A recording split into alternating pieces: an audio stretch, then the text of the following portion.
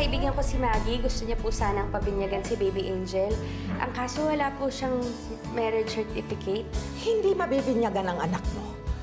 Diba naman ang Diyos, hindi siya tatanggapin? Bibinyagan ko po ang anak ni Maggie. Sinusubukan mo ba talaga ako, Father? Hindi po ba mas un-Christian ang mag-discriminate ng mga batang hindi natin binibigyang pagkakataong mabinyagan dahil hindi lamang kasal ang mga magulang nila? Kakaiba siyang pare. Not in a good way. Nagdesisyon si Father Kokoy na tanggapin ang isang bata para mabinyagan kahit na hindi kasal ang mga magulang nito. Hindi pwede yun. Dapat, payagan niyo rin naman pabinyagan yung mga anak namin. Kasalanan mo kung bakit nagkakagulo na dito. Sister, hindi ho naman magkakagulo kung binubuksan natin ang simbahan sa mga batang inilalapit para mabinyagan. I represent the majority of the council. Kung sino lang yung karapat-dapat at katanggap-tanggap para sa karamihan, yun lang ang maaaring binyagan. Sister, Nay, nabinyagan na po ba ako? Maraming pasikot-sikot yun eh. Maraming kailangan. Ano po yung kailangan? Tulad ng birth certificate. Pangalan, Pinggoy Santos. Eh, di ba palayaw mo lang yun? Ay, mali pala. Paul Santos. Pwede na po ba yan? Bakit mo ba gustong mabinyagan? Gusto ko po magkaroon ng ninong at ninang kagaya ng ibang bata. Hindi lang yan ang dahilan kung bakit binibinyagan ng isang tao. At pag bininyagan siya, pinatanggap na niya na anak siya ng Diyos. Astig yun ah! Ito ho pala yung bill ng kuryente. May notice of disconnection na po. Isang tawag lang ni Madam doon sa head ng office, solve na to. wala man lang kahit ni isa na nag-apila dito sa dating pare si Father Jose para makiusap na mabinyagan kahit walang dokumento, hindi kompleto yung mga dokumento nila. Walay, Father. Ipinaubaya niya kay Madam Marta lahat ng mga desisyon. Siya pala talaga nasusunod dito. Susundin niyo ba yung gusto niyang mangyari? Basta ako na kay boss ang pananagutan ko. Kung ano ang dapat gawin, yun ang gagawin ko. Maggie, ano pa bang gusto mong gawin ko? Magbabago na ako, magpapakatino na ako. Pwede ba, Timo?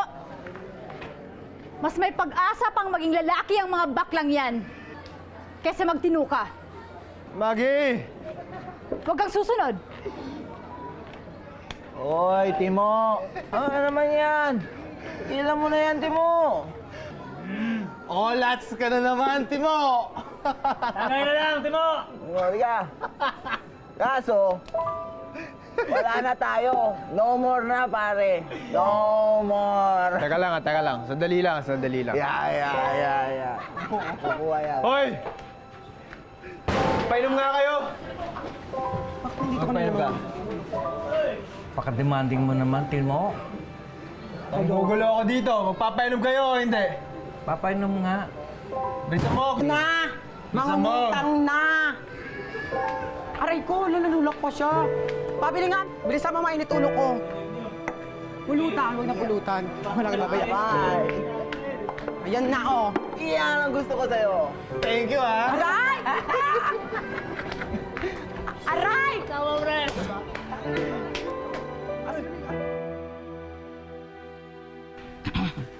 Huwag niyo ho sanang mamasamain. Pero gusto ko lang po sanang malaman kung bakit po hindi pa nabibinyagan si Pinggoy. Pasensya na ho kayo, ha. Nagmamalasakit lang po kasi ako. Salamat po, Father. Malaking bagay po itong malasakit na ginagawa ninyo para sa anak ko. Marami naman ho talaga nagmamalasakit sa kanya. Talaga namang marami hong talagang napapamahal kay Pinggoy dahil mabait na bata ho talaga siya.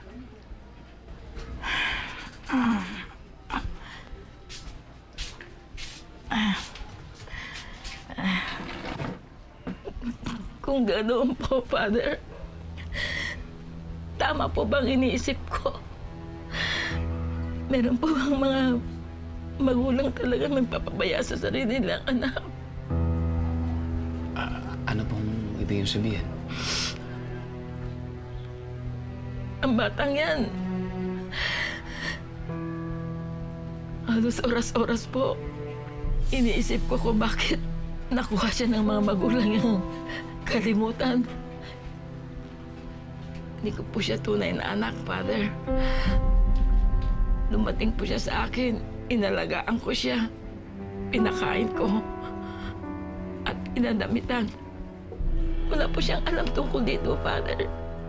Pero, Father, ayaw kong isipin niyang hindi siya mahal ng tunay niyang mga magulang.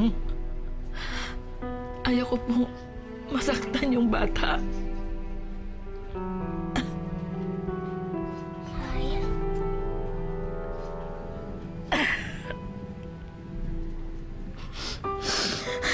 Nay, ba't po kayo umiiyak?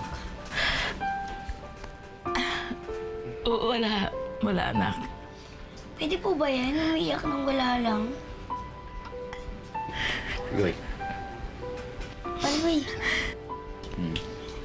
Hindi, pinag-uusapan kasi namin yung tungkol dun sa tungkol sa binyag mo. Pero huwag ka na mag-alala. Ako na mismo magbibinyag sa'yo. Nakapag-desisyon ako. Kahit ako na mismo, bibinyagan kita. Talaga? Oo. Sino po ninong at ninang ko? Alam mo yung ninong at ninang, ang ninong at ninang, sila yung magiging parang pangalawang magulang. Pero minahiman po ako. Pero wala po akong tatay. Kaya, ninong lalang. O di maghanap ka ng ninong mo. Dapat yung gusto mo parang maging tatay mo. Diba? Dapat yung pinakikinggan mo. Yung tinatama yung mga mali mo. Pwede rin yung iniidolo mo. Kahit kamukha mo, pwede. Ikaw naman po yun, Pari Koy eh. Tiyatama mo yung mamali ko. Tsaka idol kita. Tsaka magkamukha tayo. Pwede na po ba ikaw maging ninong ko? Ako? Naku. Hindi pwede kasi paano ako nga magbibinyag sa'yo? Hindi ako pwede maging ninong mo. Akala ko naman pwede.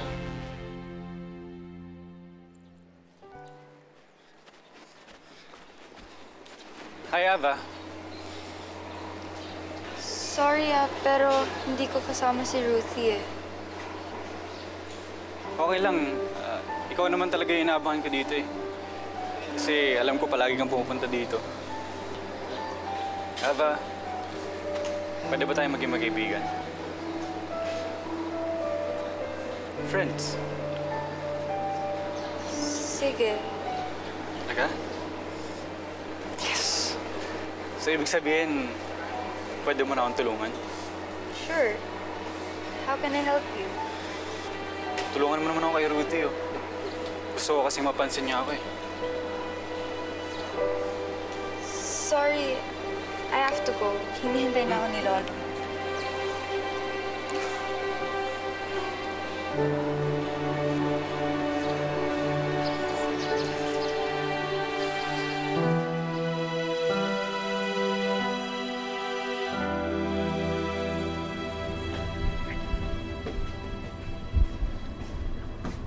Uy, yung damit ko para bukas. Andyan, tinan mo. Noah. Oh. Mukhang nagbago na yung anak mo, ah. Nakita ko sa simbahan kanina. Ano? Talaga? Ano nakain nun? Tinan mo, ikaw talaga, oo. Ba't ka ba ganyan? Dapat nga natutuwa ka. Dahil dati, allergic sa simbahan yung anak mo. Oo nga. Nakapagtataka lang, pero magandang balita yan, ha?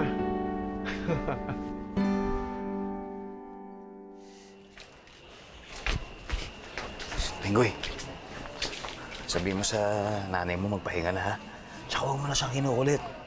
Okay po, Pari Koy, pero may tanong po ako. Last na po to, ah. O last na, ha? O ano? Hindi po talaga pwede kong maging ninong ko. O ka ba naman? Pinaliwanag ko na sa'yo yun, di ba? Hindi talaga po pwede, Pinggoy. Ito na po yung totoong last. Oh, akala ko ba last na? O ano? Masaya ba magkaroon ng tatay?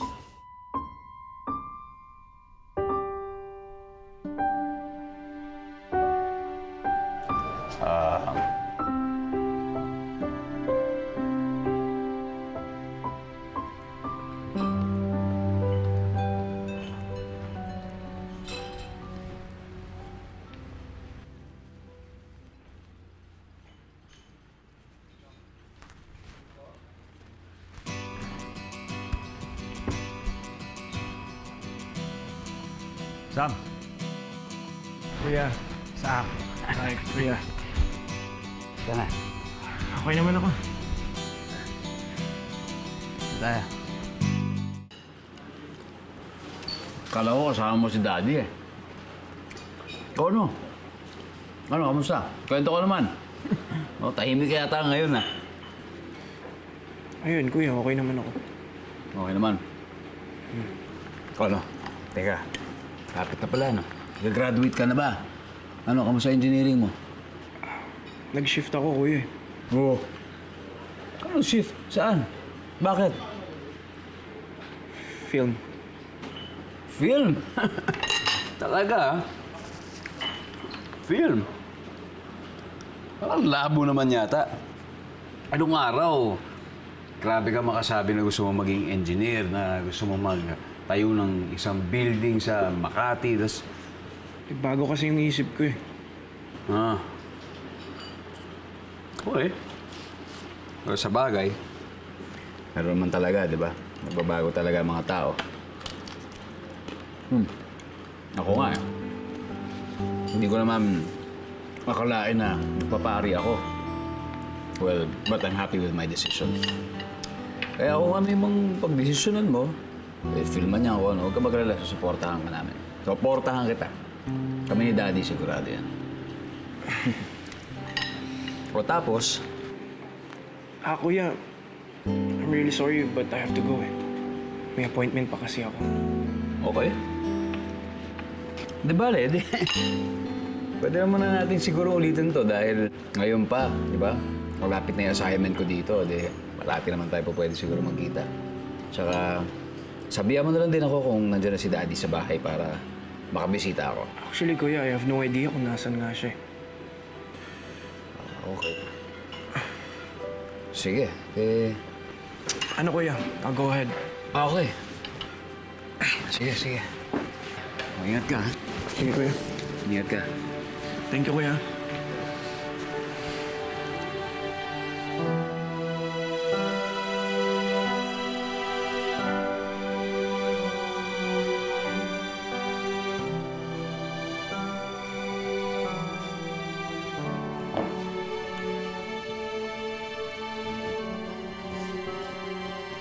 Father, tumawag na yung taga-PPC? Hindi pa. Bakit?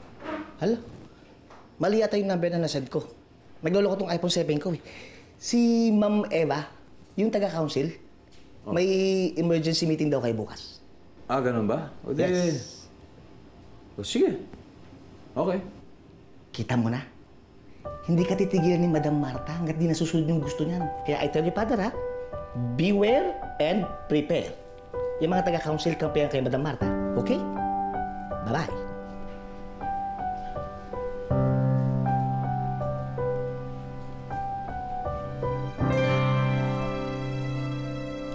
I have already informed all of you, and that includes you, Father, about the issue at hand. Ang pagbibinyag ng hindi naaayon sa batas ng simbahan. And this council, being the highest policy-making, coordinating, and implementing body of the parish, shall prevail. Bilang presidente, sisiguraduhin ko yan. Hindi ako susuporta sa mga kumokontra sa patakaran. Excuse me, mga walang galang na ho.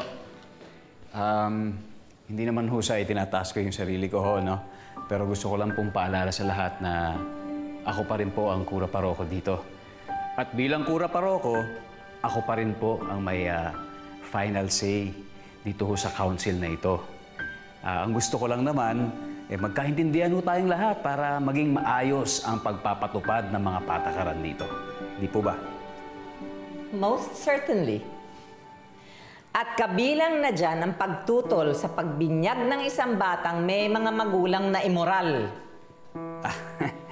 Hindi ho pala talaga tayo nagkakaintindihan dahil ang patakaran ng Diyos ang itinutukoy ko.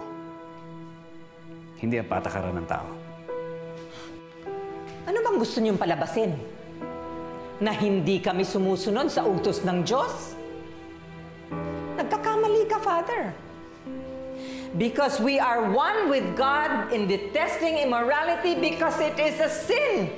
Sister, Ang kasalanan po ang isinusumpa ng Diyos. Hindi ang makasalanan. That's God's rule of love. Pagmamahal ang pinaiiral, hindi po ang paghuhusga. Hindi ho ba? Dahil kahit sino pa, pagmamahal ang ipapakita niya at pagtanggap sa lahat ng mga bata. Kahit saan pa man nanggaling yan. Kahit sabi mo pa, nanggaling sa labas o nanggaling sa loob, kahit saan pa galing yan. Tayo lang naman ang mahilig mag-discriminate eh.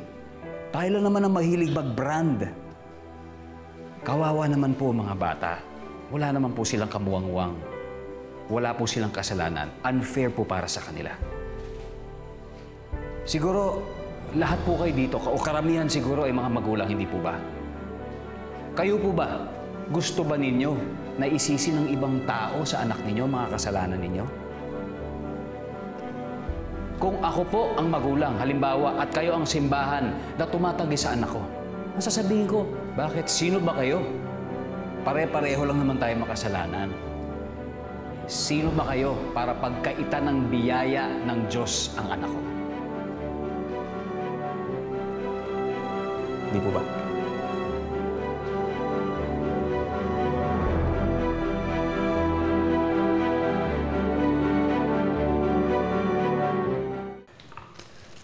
Madam, ito po yung bill ng Meralco. Medyo naatraso kasi nakaligtaan ni Noemi eh. Esther, halika na.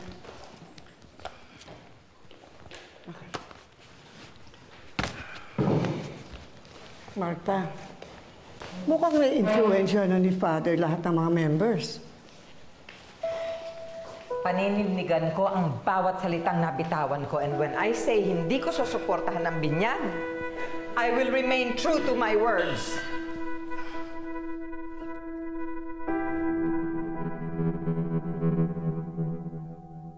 Sinasaad ng Matthew chapter 19, verse 14. Sabi ng Diyos, hayaan niyong lumapit sa akin ng mga bata. Huwag niyo silang pagbawalan sapagkat ang mga katulad nila ang siyang mapapabilang sa kaharian ng langit. Kaya, hello? Check. No, what? Check. Go back to.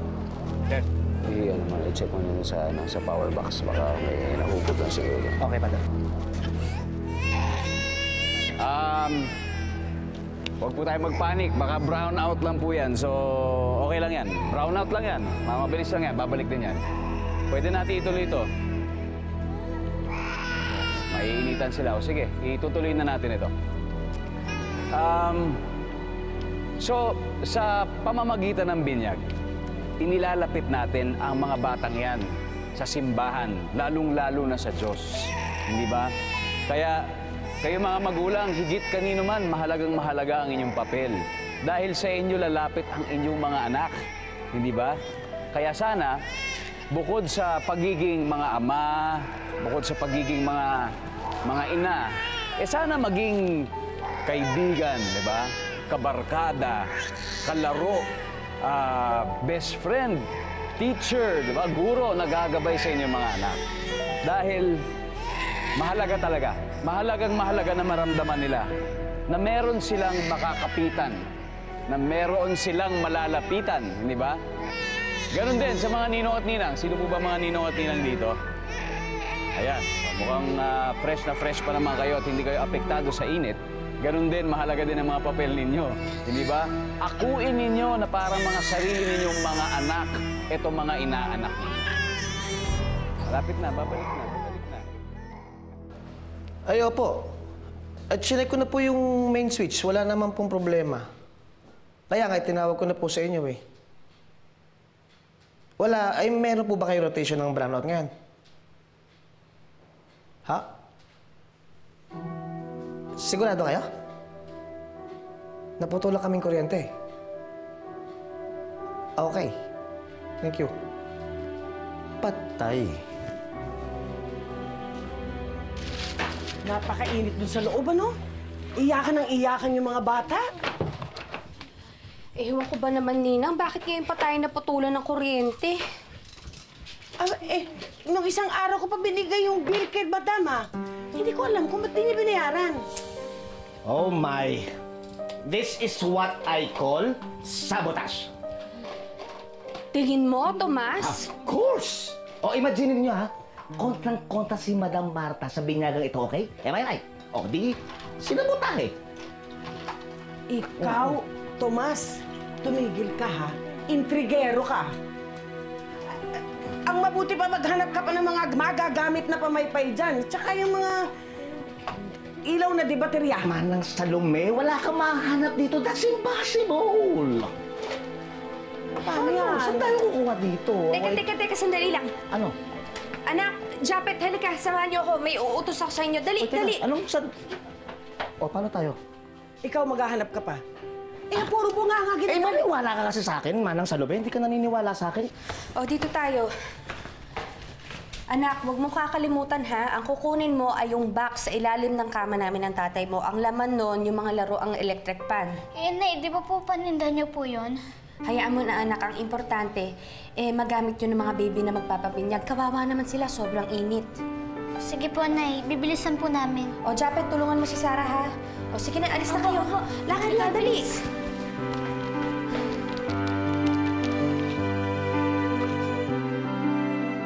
Okay, baby angel, pasensya na, medyo mainit. Okay, eto na. Ganun mo pa, yan, ng konti. I now baptize you in the name of the Father, and of the Son, and of the Holy Spirit. Okay, okay, tapos na, sandali. Okay, okay, tapos na. Mamaya, babalikan kita, ha? Okay, si baby Joseph San Juan, tama? Joseph San Juan. Pati yung mga ninong-ninang, lapit na rin po kayo. Yung, Ay, ayan, buti dumating na kayo, Sarah. O, bigyan yung isa si Baby Angel, ha? Pamigay yun sa lahat.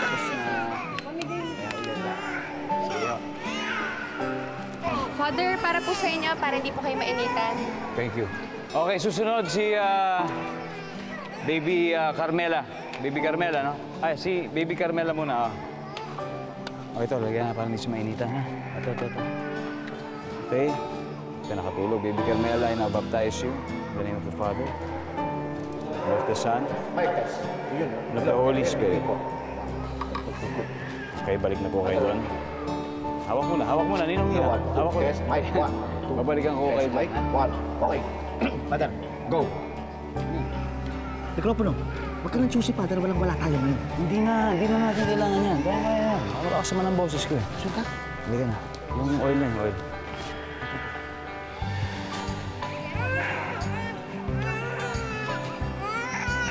Okay. Ganyan na yan. Lagyan mo lang yung electric fan dyan. Okay, baby angel. Shh. God the Father of our Lord Jesus Christ has freed you from sin, given you a new birth by water and the Holy Spirit, and welcomed you into His holy people. He now anoints you with the chrism of salvation as Christ was anointed priest, prophet, and the King, so you may live always as members of His body, sharing everlasting life. Okay, napapasabay ako sa ganun. Tara, dito. Tara. Ba't po kanina yung ibang bata binuhusan niyo yung tubig pero ako hindi. Tapos po... Anak, huwag mo nang guguluhin si Father. Ikaw na. Ay, ito muna. Ito, si Baby Amaya.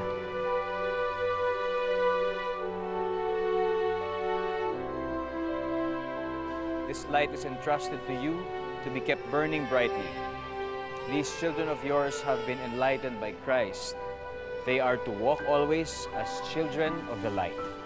May they keep the flame of faith alive in their hearts. When the Lord comes, bakit po sila meron kanila pero tayo wala? all the saints Mamaya, magkakaroon din ka. Mabibinyagan ka rin mamaya. You have put on Christ in Him. You have been baptized. Hallelujah. Hallelujah. Magandang araw po sa inyong lahat. Father Nehem, maraming salamat sa pagpunta. Asan na ba yung bibinyagan ko? Bibinyagan mo? Ayan, oh. Pinggoy, siya magbibinyag sa'yo. Pari Koy, bakit po hindi ikaw yung magbibinyag sa akin? di ba sinabi mo gusto mo ako maging ninong? Pwede rin mo ba? Oh, siyempre. Diba? Sabi ko sa'yo eh. Teka, bumalik ka. Tatapusin ko muna to. Ikaw naman. Dearly beloved, these children have been reborn in baptism. They are now called children of God. For so indeed they are. Ano ba? Hindi mo naman pala binayaran, kaya naputulan. Sabihin na lang natin na yan ang paraan ko para iparamdam kay Father Kokoy ang pagtutol ko sa binyagan. Kakagulo na doon. Kasalanan niya yan. Inubos niya pasensya ko eh. Pinahiya niya ako sa council. Pwes, ipapahiya ko rin siya. Hindi ko babayaran yan. Manigas siya.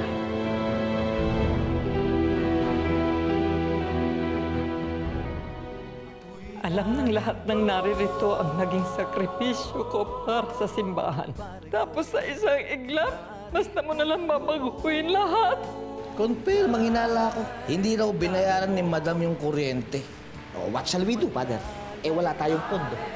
Magawa kong paraan. Pag binayad ko ng kuryente kung sweldo ko, mababawasan ang padadala ko para sa mga skola ng San Agustin. Hindi ko ibababa ang sarili ko sa kanya dahil siya may kasalanan, hindi ako. Lahat po tayo ay biniyayaan ng Diyos. Pero minsan, itong mga biyayang ito ay naaabuso natin. Ito'y halimbawa sa pamamaraan ng paggamit ng lakas para manapak at manakot ng iba. Kung nababantayan ko ang bawat kilos niya, I will know exactly how and where to attack him.